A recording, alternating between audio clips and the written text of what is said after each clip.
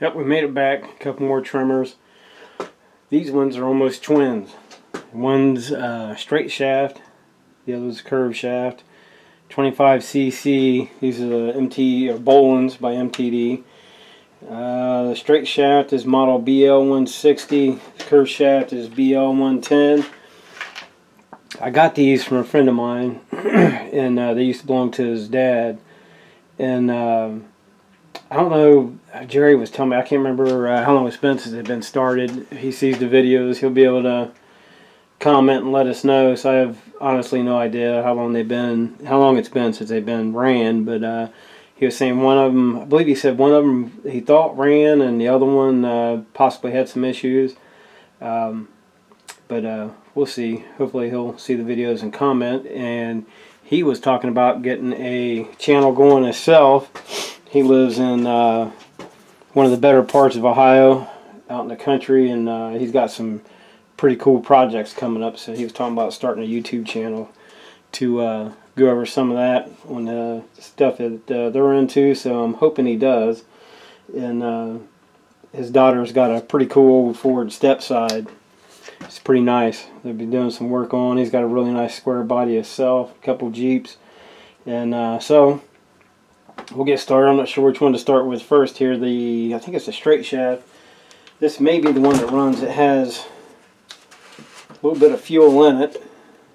I think it's this one. Yeah, so it's got a little bit of fuel in it, and lines are rock hard. And the straight shaft, or I'm sorry, the curved shaft. See what it's got going on. I've had these probably at least a week. It's the first chance I've had to mess with them. And this one, I believe was empty. Yeah, so there's no fuel on this one. And so we'll check it out. They are complete. This one, see what we got for lines. I could use a set of lines. You can see, I don't know if I can get you down in there enough. The lines got some shrinkage going on there. They're like really, really hard, and they move around inside the tank instead of being good and tight like they should. Yeah, this one you can actually. This is should be the return line. So I mean, it's where they shrunk. You can pull them straight out. So it'll definitely need a set of lines for sure. Which, no big deal. We can do that. And good thing is, parts are still out there for these. So if there's something you need, you can definitely get it. So we'll shoot a little. I'm going to do this. So we'll shoot a little juice in it. And see if she takes off. Should. Get this stuff out of the way. Too much stuff.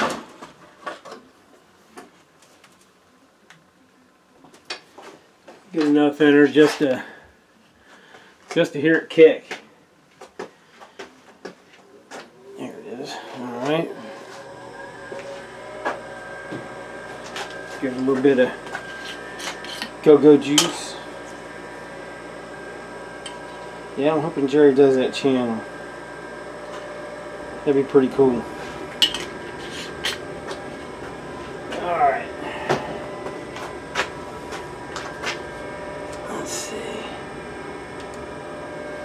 That should be enough. See if it on.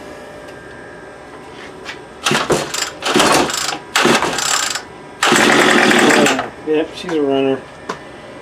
Alright, so I guess the trick will be, we'll get some fuel lines in it, and then I take it outside, see what she'll do, see if the carb needs any work. I could, yeah, the primer don't feel too bad. We'll pop the top off, make sure the screen's clean, and we'll go from there. I'll get this ready and we'll throw a set of lines in it real quick.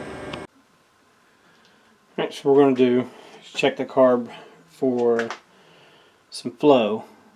This is where your screen catches a lot of the debris, and sometimes it's obvious if they're plugged up, sometimes it's not. Like this one doesn't look like anything's in it, but what you can do, as long as you have the bottom off for your diaphragm, it's got the 4 screws, you take them out, and you can see this is where your needle and your seat and everything is. You can get you a little bit of fuel, put it right in there on top of the screen. It should start dripping out the bottom. Now this one's not dripping, but it could be a really good seal. So here we go, here's my pick. We'll take and move it around, see if we get a drip. And we're not getting a drip, so there's a good chance. Yep, nothing. So we'll do is we'll take the screen out.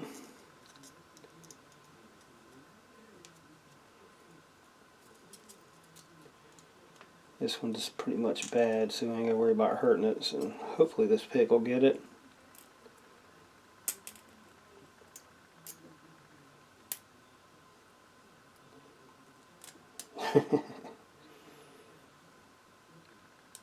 I think the pick's too flimsy. Yeah, so let's try this.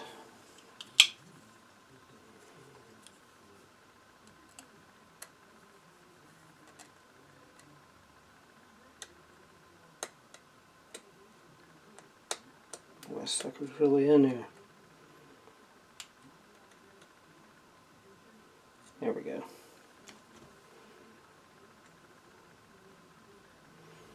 Now we should be able to get it to pop out.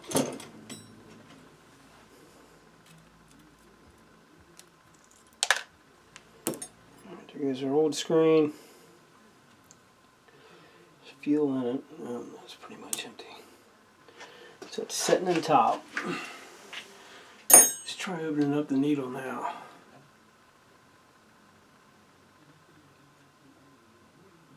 Nothing. Alright, so what we'll do is take the needle out and make sure it's not plugged. First we'll make sure the needle is moving. Which actually looks like it might be frozen in place. Yeah, I think it was.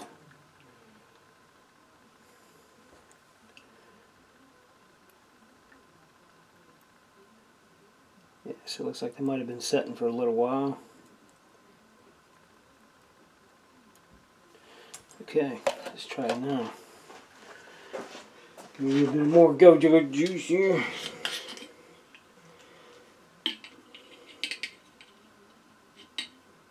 Give her another shot. Looks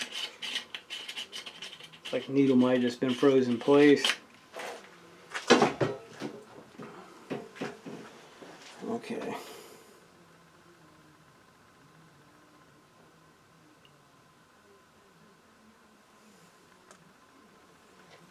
Let's see if we get a drip.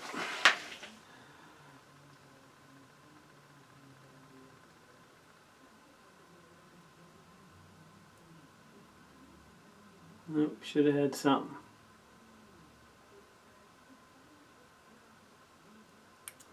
Alright. So we're going to do, what we're going to do with it, right here. We'll take the needle out, and so all you have is this one screw. You got a pin going across. You have to watch because right underneath this arm is a spring. You don't want to lose it.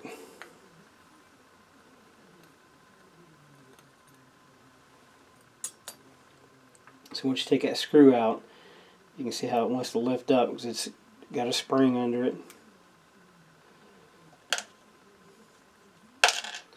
There's our needle. Yeah, it must have just been gummed up because I don't know. Well, I probably can't get a good enough shot for you guys to see through there. Well, you can kind of see the light through there, so it's definitely open. So how it's supposed to work is you drop the gas in, it'll go on the top. As long as it's open, you can move the needle around. Sometimes you don't have to move the needle around, but it'll drip out the bottom. And It doesn't really look gummed up in here.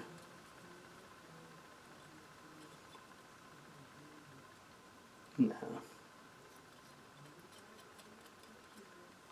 It does look good. I think the needle just needs cleaned up. I think it was just sticking. So get all that cleaned up. We'll throw it back together. The diaphragm is pretty stiff, but it's not stiff enough to where it's crinkling yet. It's close, so hopefully that'll be enough to get it to work.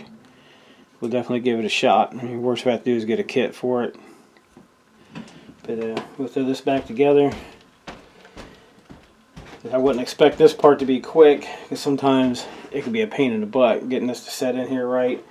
Definitely got to have some patience, and because you just trust me, you don't want to lose that spring. Been there, done that.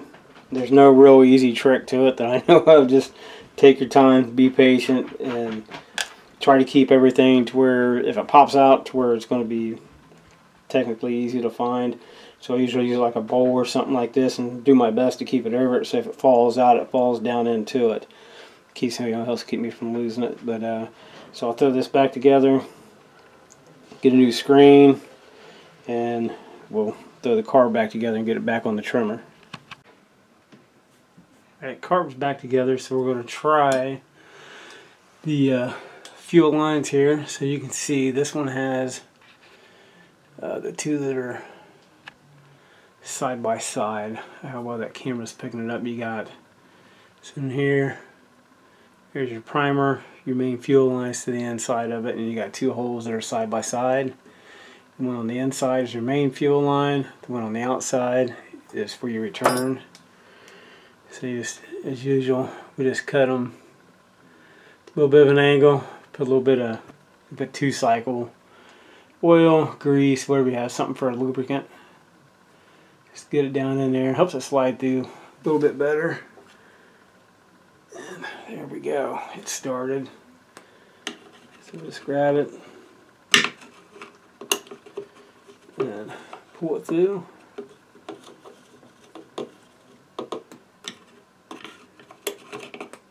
Do both lines the same way. We need enough line. I'll show you on the tank here. It's probably more than enough. So take that in, cut it to where it's nice and flat, and our new fuel filter, get that on there. That's a tight fit.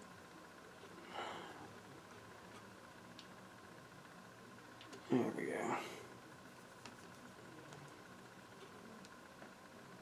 Alright, drop that sucker down in there. Now with this one, there is, get it in there and see where we're at.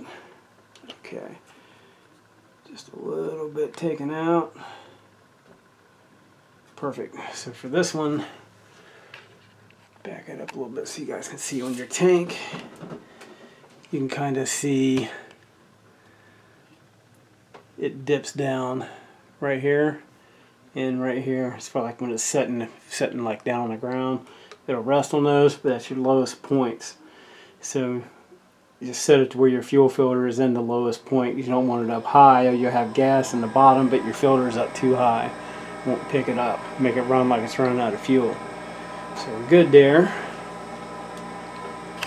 So now, carb's still loose. It's not tight, obviously. It's missing, you know, I don't have the plastic piece on it, so it makes this a little bit easier. We'll get our line up to about where we need it. It's roughly right there.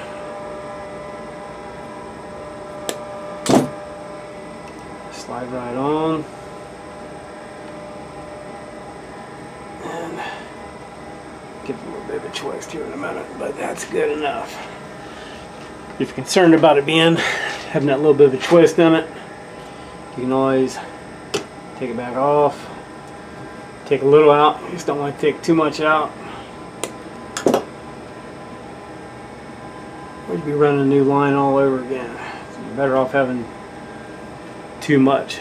you know, then not enough. So in case you decide to shorten it up some, make it a little tighter, you're good to go. So your return line is the same way. Cut it at an angle. Some tanks can get away just a little bit of an angle. I don't know if this one will do it or not. I throw a little bit of lubricant on there.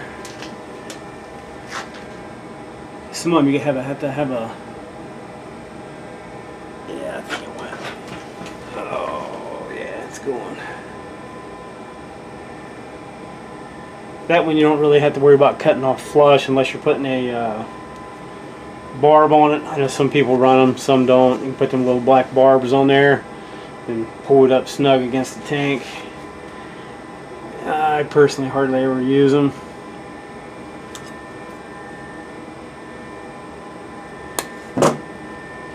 To each their own on that, but cool. So there's our new lines. It's simple. And I was going to replace the purge ball. Some people call it the primer ball, but I don't have one. I thought I had one, but it's the diameter of it up in here where it sits underneath the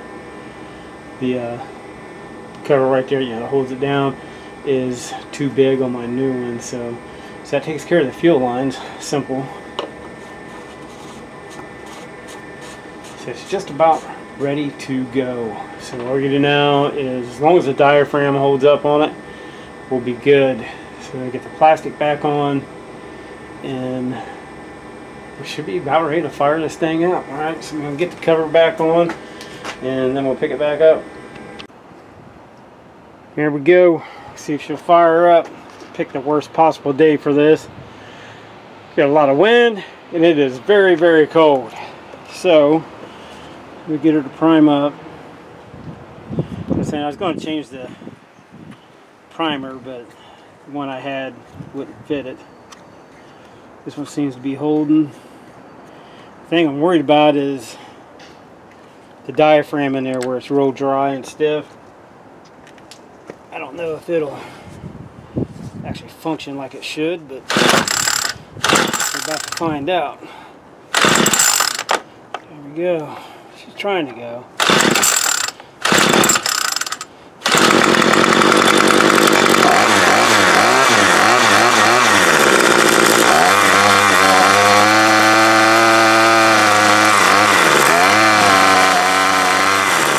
Pretty cold out, that might be the issue. That's what I'm thinking, because it is chilly. Alright, we'll give it another shot.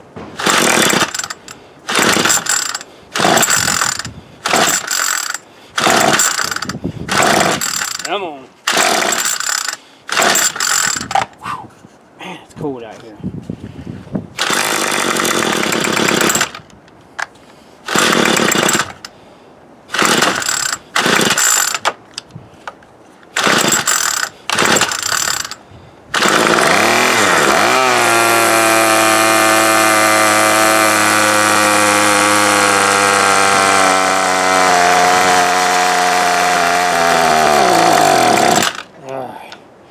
It just needs adjusted a little bit. We'll give that a shot.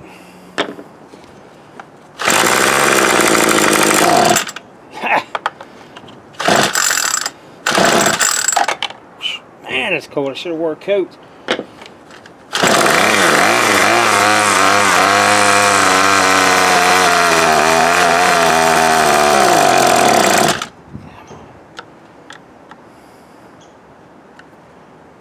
I think I got that one too far in.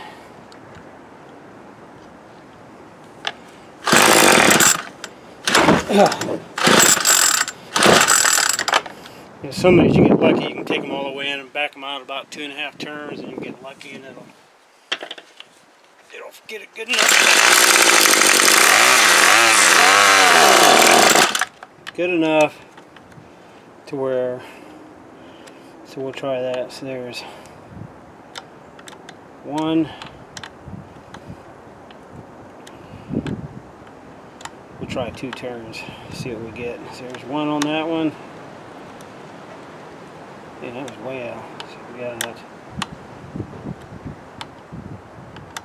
half turn. 1 turn, 2 turns. Alright, let's try that.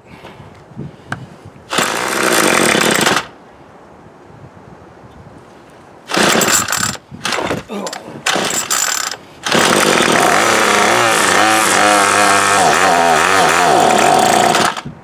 Getting there. Just a little bit more.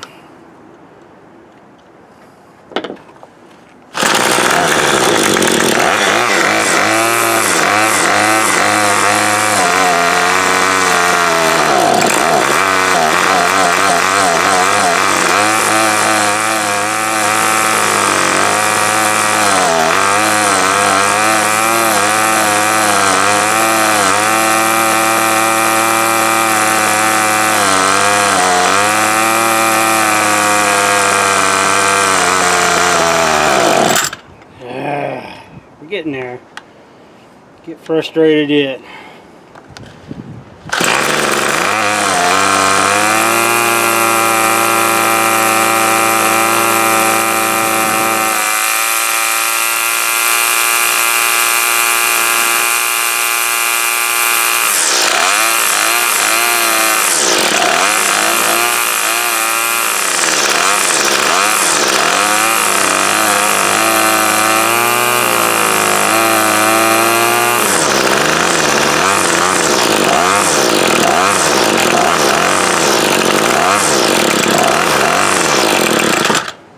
Almost. So I got something to. Whew! Damn, it's cold out here. There we go. Bump the idle up just a hair. I think that helps any.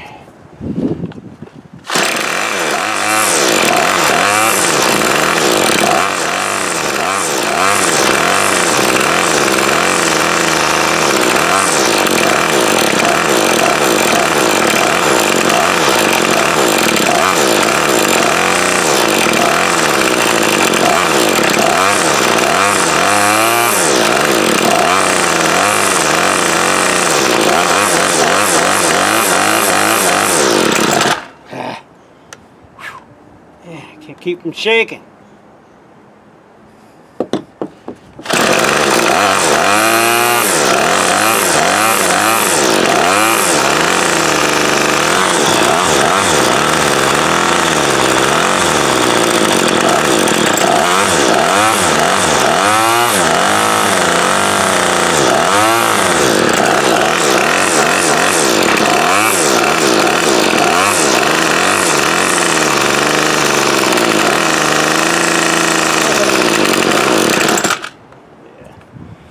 I think it needs that diaphragm replaced is what I'm thinking.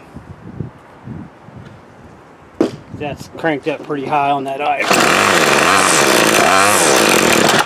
Yeah. About positive.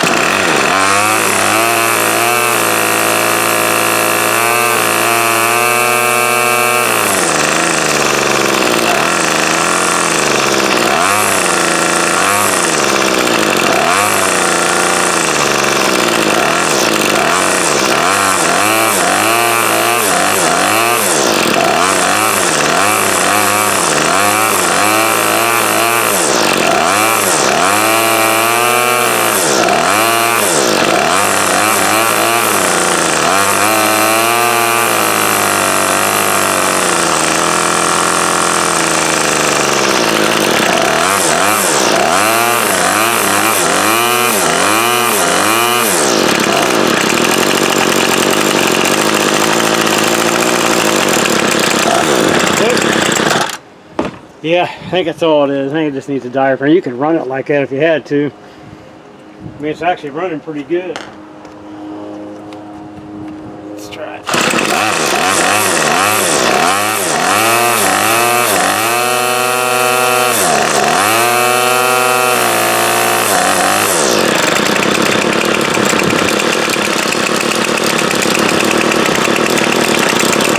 Yeah, the longer you let it run, it's coming around, so that's a plus. It might work its way out of it. I don't know how long it's been setting. Hopefully Jerry will comment and let us know that with this one and the other one, but it's definitely a runner. You could definitely run it like that. I think the more you run it, the more it's going to come around, or you can take the time. It's really simple to do. You just take the back of the carb, the bottom of the carb off, and just throw a new diaphragm in it, and it'd probably rock and roll for you. So we done the fuel filter, both lines. I did change the screen and the carburetor, and the diaphragm, you can see it's pretty stiff, but it's definitely a runner. So yeah, thanks for the donation, Jerry. We'll get on the other one here shortly. Kind of got a lot going on at home right now, so it's kind of tough to get out here and try to make some videos, but so hopefully here in the next couple days we'll hit the other Bolens. It's the straight shaft, and this one actually is cleaned up really nice. I don't know if you guys can tell in the camera or not, but just gave it a good wipe down. You can kind of see on the guard, if I can get it to where you can see it.